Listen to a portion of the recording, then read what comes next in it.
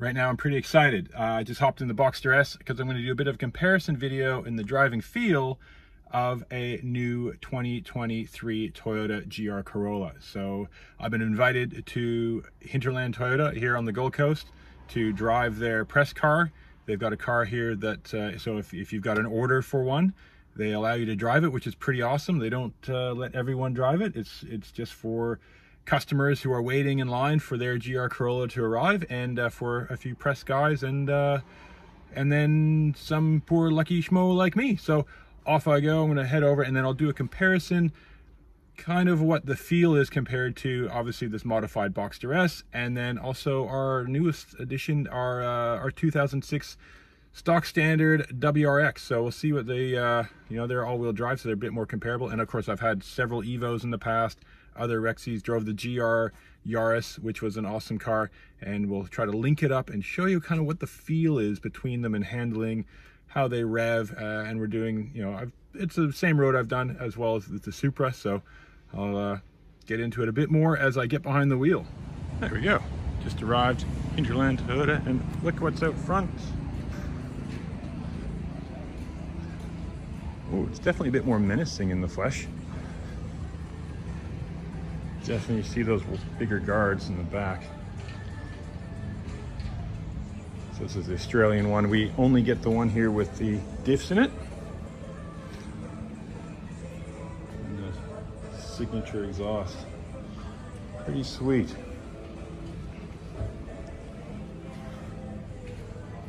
The classic GR4 in the side skirt, going back to like the old Celica GR4s.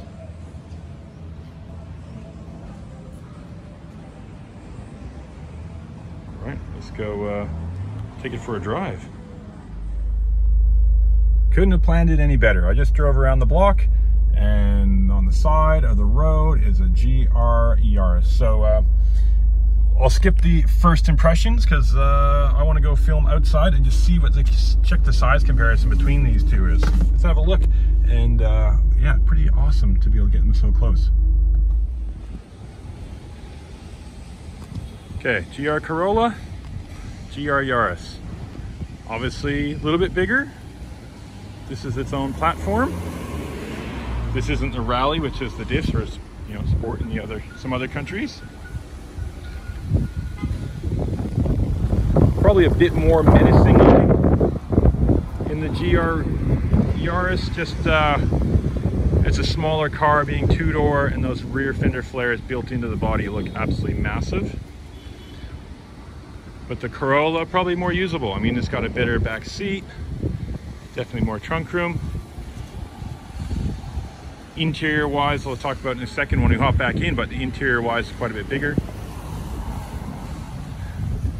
And visibility, I prefer the visibility on the GR Corolla because the GR Yaris, I'll show you here.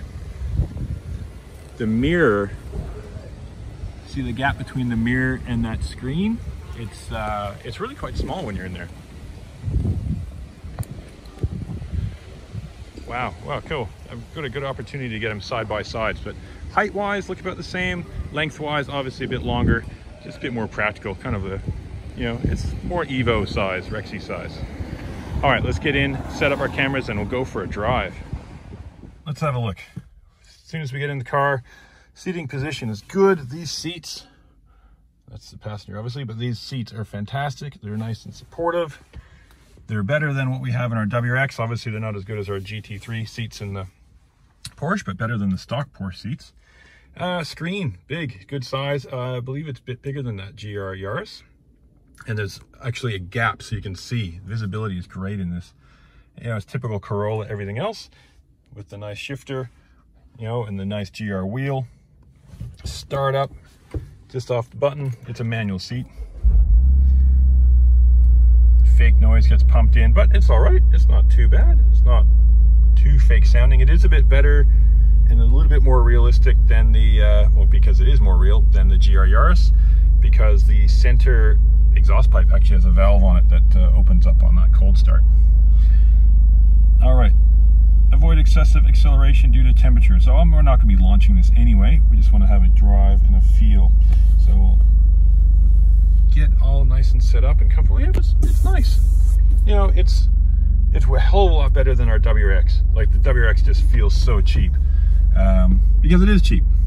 These are about 70,000 here in Australia.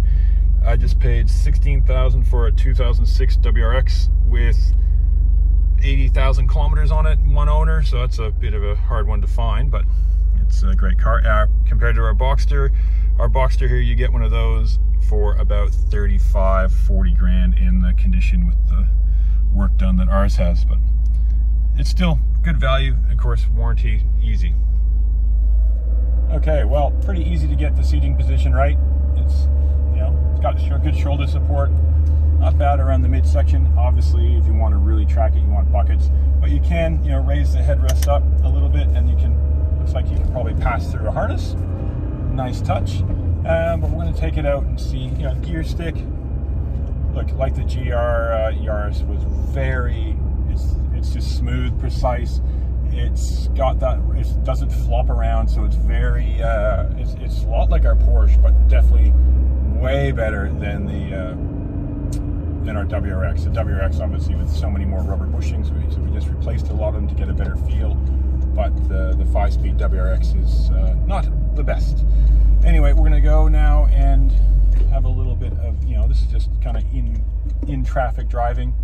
Not a hard throw. It's a short throw, but it's not you know, it's a short front to back throw, but not in height, which is great, because I really hate a short stubby shifter that's like on the ground, because you just can't reach it in time. You know, the ideal thing, you want a hand space. They say you want a hand space between the wheel and the shifter, and yeah, we get that with this. Clutch take-up's pretty high. It's all right. It's got good. So they slightly different engine between this and the GR Yaris. You know, Toyota always improving. Apparently, they've tweaked their calibration, and of course, you know, the different exhaust setups, a little bit more power, a little bit more torque and it goes a little bit higher up. So that's pretty cool. All in all, yeah, we haven't wound it out yet. We just now up to temperature, so we can start going a bit, revving a bit higher. But that torque holds on a little bit better. I think there's a tweak in the cylinder heads or something like that they've done. I'm not sure the full tech specs, but it's there is definitely a few changes between this and the GR Yaris. Cruising in gear, how fast am I going? 70 in third gear. When you give it a little bit and let off, if you can hear that, you get a blow off noise. That's pretty cool. It's nice to have that little choo-choo. But in gear, acceleration's fantastic. There's lots of torque. I mean, this is a 3-cylinder, 1.6 liter. Plenty of torque. Size-wise, fitting. Okay, I'm 6'2", fairly tall. You know, weight-wise, 95 kilograms, so almost 200 pounds. And yeah, comfortable. I actually had to move the seat forward because whoever was driving this before, it was way too far back for me. So yeah, if you're a big guy, this is good. And then of course there's a usable back seat, so even with me sitting here, there's enough room. Definitely for my kids are 12 and 15. My kids definitely would have room back here. So yeah, it's a good sized car. I mean, it's a Corolla, so yeah, it's a good sized car. But it's a sports car. Yeah, it's nice to have some room for a change. So this feels pretty good, and it's an out of the, you know, from the showroom floor, take it to the racetrack car. Massive brakes. I mean, super. I guess you could, but you need a, you know, you want to change your fluid. Probably change your fluid in this too. 70 grand is nothing else you can get around here. You know, the new Golf R is 80. The Supra we test drove is 110. So there's not a lot of new car. You know, the Hyundai N's you can do, but they're not all-wheel drive, and I don't think they're going to be quite up to this, even with their limited slip diffs and things. Do here, yeah, just driving through traffic. Look, it felt easy. Super Corolla, you know, similar to the WRX, not as obviously harsh as our Porsche, not as firm as the Supra. but an easy one. So we'll take it up here. It felt very balanced, so quite a few roundabouts we had to go through. This road, I don't know if you can tell my head bouncing around, is a fairly rough road for the start here. Soaks it up with ease. You know, it's firmer, obviously, but it's not as bone jarring as this, you know, my Porsche is. But the Supra is a bit more dampened, kind of felt a bit rough here. But the WRX, of course, it feels choppy here. This feels, yeah, it's bumpy but planted. Just the older suspension geometry in that old WRX just felt a bit, yeah, just a bit not, it doesn't feel super planted here. Anyway, let's continue on and see how we go. Okay, we got a red light, so we can, I guess we can give it a bit off this. There we go.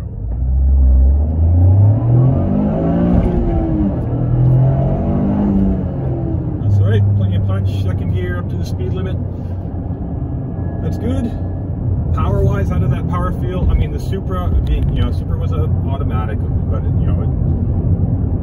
beautiful gearbox in that automatic gearbox. I can't believe I'm saying that, but it is. But that would just plant you back in your seat. Obviously, a lot more car, an extra 30 grand more. Would you spend the 30 grand? Yeah, but you'd need another car to live with. You couldn't just live with the Supra. It's not really one you can, you know, you wouldn't want to leave a nice Supra, say, at the train station or something like that. So, all right, we'll just back off a little bit through here. The gear selector in this is really solid and notchy. The clutch is light, so I know my wife would have no complaints about that because it's a nice feel. We're just going to, just as you row the gears, like back to the second. Yeah, real easy, but it's very precise. Like there's no mystery about where it is, so there's no vagueness. Really a great feel there. Okay, coming up on another Toyota. Looks like a new 300 series cruiser.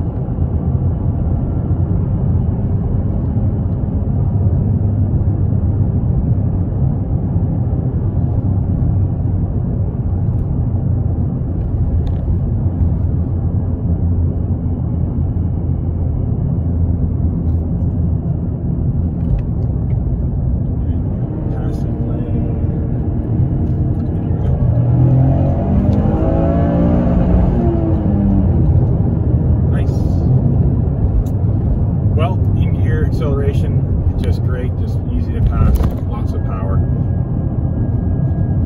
It feels power-wise similar to, well, I guess it is, because the power is similar, and weight is similar, and drivetrain, as our Audi S3. So the S3 we had in 2013, we had it modified to work to the end, but plenty to go.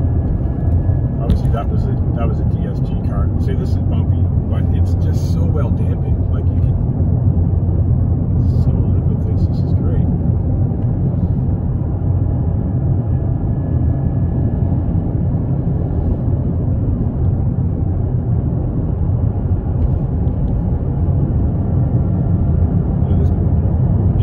Center screen on this. It's got everything as you'd expect.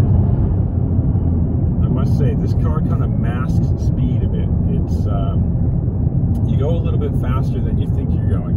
There's a little bit of tire noise, but you know, it's a nice performance tire, as you know you're gonna have that.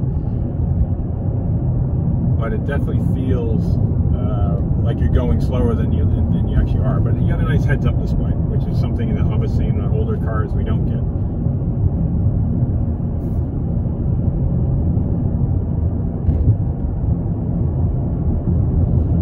Let's talk tuning potential, because this is a car that's going to be modified quite a bit. Yeah, look, these are in the States. The GR Yaris is not. They're going to modify the crap out of these. They're already getting the GR Yaris, they're getting big power, and they just did a 10-second car in the GR Yaris. So it's going to be pretty good to see what happens with these in America. You know, they're a bit heavier than the Yaris, but you know, it's a bit more of a practical car.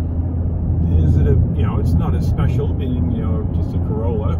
You know, the other one is not just a Yaris. There we go. Now we're into the twisties. Here we go. Now we're into the twisties. Spring brake.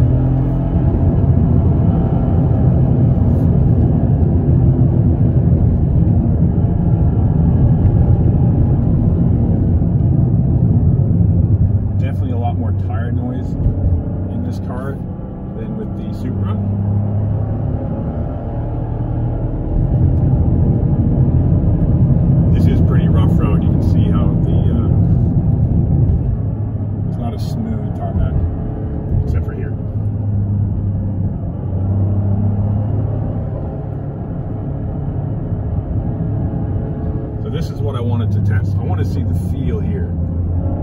You know, I'm not pushing it to the point of understeer, oversteer. I just want to get it out here and feel it. Feel the steering. Like, you know, electric steering cars is not that flash. This feels pretty good. I feel pretty connected. You know, journalists always have some weird analogies of stuff. Pick up some hitchhikers. Sorry, bro. No room.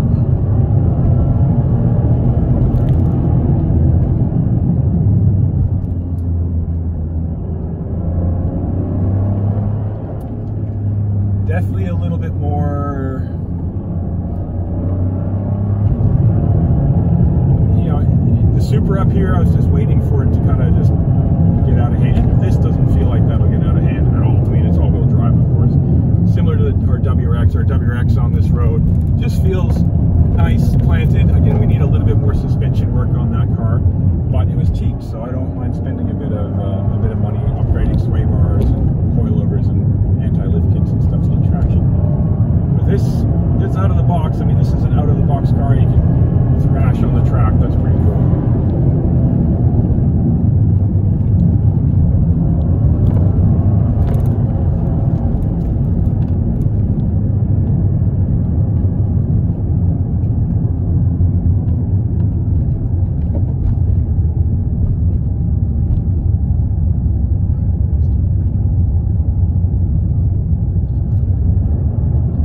Feels pretty good, and it's an out of the, you know, from the showroom floor, take it to the racetrack car.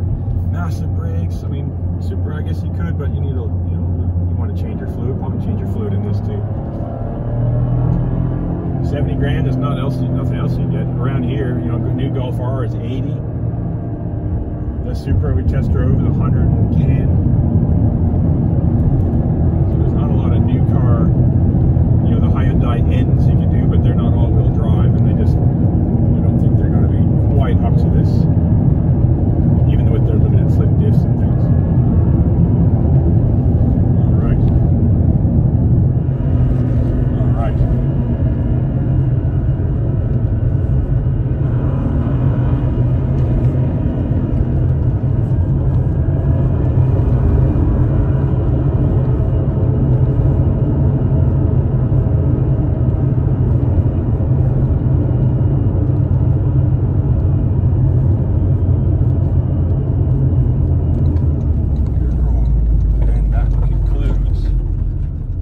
Drive up now. Let's see how it goes going downhill.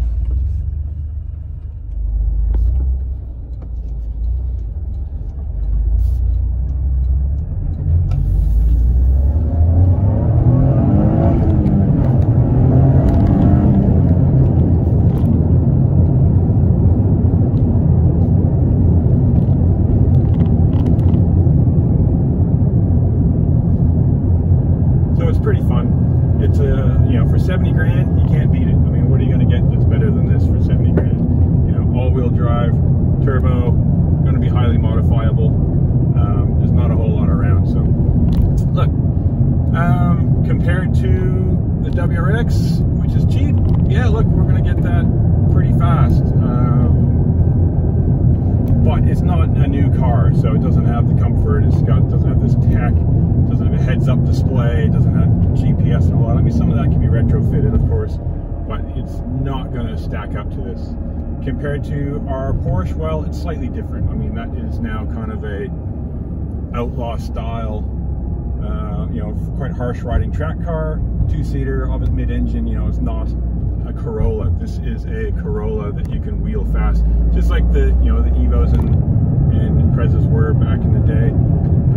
This carries it, keeps it going. Compared to the S3 or Golf R, I'd go this. The Germans, you know, they're a little bit quieter, but they're definitely not as raw as this, and that's kind of what I, you know, kind of wanted to feel here. The rawness of this car, while still being comfortable and modern, pretty good. You know, obviously very similar to the GR Yaris. Longer wheelbase is not quite as choppy. I would like to, you know, I'd like to see this in the Marizo edition with the, you know, carbon roof, no back seat, lighter weight wheels. You know, that'll be pretty cool. I think it's got a little bit more power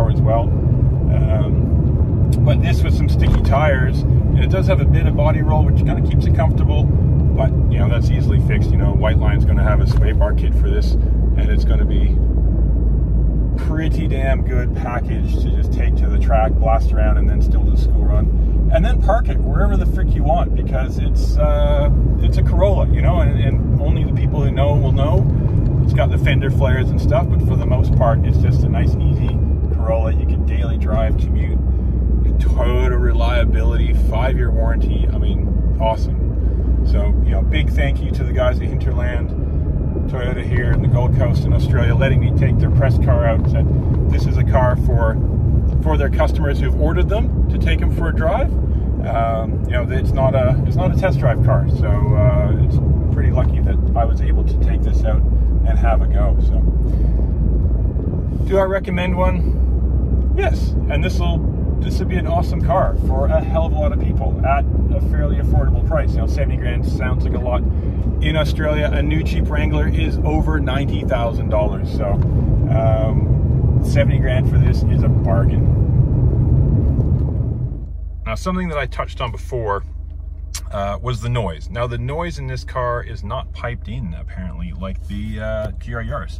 So the noise that you hear is the noise of the mechanical devices. It's the diffs. So there's a little bit of tire noise, which these have a grippier tire, but you really get a much nicer sound. The cold start on this was great, and you also get the tech. Now, this has a bit more tech, a bit more visibility, but really compared to, you know, I'm cross-shopping this with my 2006 WRX, and let's just have a look at what you get here. So down here, you've got your selection here, front to rear, track mode. So, and you'll see down here, it'll show you the ratio. So this whole drive I did in sport and track, but if we change this, now that's 60-40, that's kind of your around town, 60% front, 40% rear. And then you've got your 30-70, which is your drift pig. So that's 70% to the rear. And then you push the button and it says track, which is 50-50. A few other little things you can do. Obviously, down here, you've got a button, drive mode, and of course, traction control off. Drive mode, currently sport mode. So that shows when you're in gear, it'll show in the number in the middle.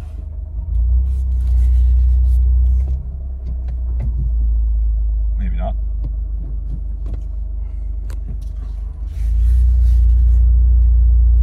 When you're moving better than parking lot speed.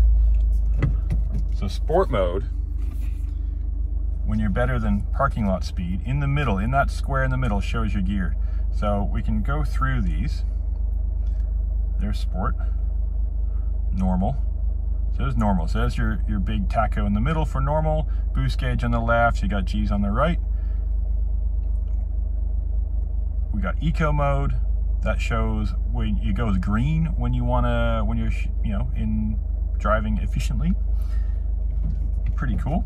But yeah, the one we like, sport, and that gives your rev counter across the top, your speed, so that's your revs up there, your speed there, and then your gear that you're in, it comes up there. Pretty nice. And then, or you've got a custom as well, so you can blend a few things. Not something I went into because it's not my car. I don't want to set it up. But really great. You know, the infotainment system on these, big screen, but you know, this is tech we just don't get in, you know, in the older cars. But a lot of the old, you know, when you put it in sport mode, it also changes the weighting of the steering. And it was, you know, driving this was well connected. It wasn't numb like the Audis in sport mode just feel horribly numb. They just, yeah, just ridiculous. Like it just feels like it's fake weight. But yeah, heated seats, so driving the track and winter will be comfortable. You know, they've got a, down here, this button here, the IMT, so that's intelligent manual transmission, so that auto blips for you. And then of course you got your fog lights, heated steering wheel, how nice is that? And adjust your projectors. Stuff that you just don't get in an older car, but this doesn't have that new car numbness. So look, I don't know if I can recommend this enough. It's a little bit understated. At the same time, you get to, oh, let's see, have a look at the, I don't know if I can recommend this enough. It's a bit understated. GR start stop. Check rear seat. But yeah, what a car. Well, I'm back home after driving that GR Corolla, and gave me some time to think about it, you know, hopping back in the Boxster S. First thing I noticed was how heavy the clutch was, and you know, and the take-up points. Something that I found in the GR Corolla was that the pedals weren't very heel-toe friendly. The brake pedal is a bit high, but wow, you know, it's, as a daily driver that you can thrash and take to the track, amazing. But it's a 3-cylinder. This is double it. So this flat 6 has a little bit more noise to it, even with an aftermarket exhaust. You know, there's no replacement for displacement, as they say. But wow, me 20 years ago, back when I had my WRX, cue picture of the old WRX 20 years ago, which was my daily and this car I could track. Fantastic. And I would wholeheartedly get that GR Corolla now if I was in that position that I was back then. How does it compare to, say, our WRX? Well, the WRX is, you know, like I said, 20 years ago, it was fine. It's a bit of a cheaper econo box back then. And cheap econo boxes have come a long way. And a current Corolla is a super comfortable car and capable and great size, you know, similar to the Golf. Which brings me to the Golf selection. You know, I had a S3, which is similar to the Golf R. Same chassis, same size, maybe a bit more luxurious. Way number, way more numb than that GR Corolla. So if you want something more engaging, driver's car, but a hatch, basically a hot hatch, I would say that is going to be the hottest hatch you can get. You know, we don't have manual Golf R's. The current one, Mark 8, is coming to Australia. It's only the DSG. Compared to the GR Yaris, which we drove, the one we drove didn't have the diffs. It was the standard one. It wasn't the in Australia called the Rally. It's got the diffs and lower suspension and forged wheels, but still, you know, on that road, it's not going to make too much of a difference. It's a smaller car, and the interior just wasn't quite as nice. It just gives us more Yaris. So that Corolla really steps it up. I mean, it's really well appointed, and you know, you could live with that. I mean, my kids are big. I could put them in the back seat. They, you know, they wouldn't complain too much. Something that you definitely can't do in the GR Yaris. Yeah, look, I mean, it doesn't have the Audi badge that the S3 had, but it's a Toyota. It's gonna go forever. You know, 5-year, 100,000 warranty here, and you know, oh, it's a 5-year thing, unlimited K warranty. I don't know, whatever. It's got a 5-year warranty that's pretty extensive. Yeah, just don't wrap it around a tree, and even doing that would be pretty hard to do because it's great control. Now, I thought, because we talked about shifter feel so much, we'd have a little look at the difference between the shifters between the GR Corolla, the Boxster S, now this, and our WRX. Okay, Boxster S, now this is a modified shifter. It's got a numeric shifter inside, which is not cheap, but it's freaking awesome. Not a lot of play, very mechanical, just very precise. You know, the old rifle bolt analogy. Now here's a GR Corolla. So I forgot to film this, but this is the guys at the dealership doing it for me today. It has the short, it feels like it's got a short throw shifter in it. It's a really short throw, but it doesn't, you know, it's not short and stumpy. It's and there's very minimal play in it, so it feels aftermarket. So yeah, Toyota did an unreal job with this. And here's the shifting on the GD, so the 2001 to 2007 WRX 5-speed. With the Cobb short shifter, and all the bushings replaced with some white line ones. So minimal play, fairly precise.